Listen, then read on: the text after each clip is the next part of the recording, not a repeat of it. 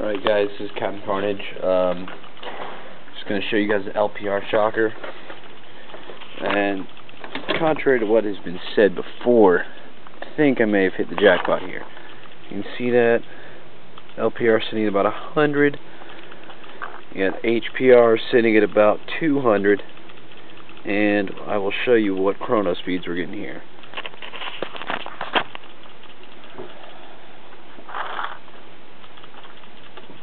So here goes. Probably should turn the gun on first, and that might help.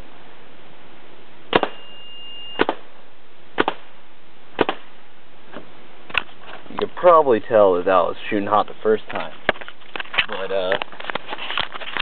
you know, that's what we're getting. That is with the V2 spring and HE bolt milled out.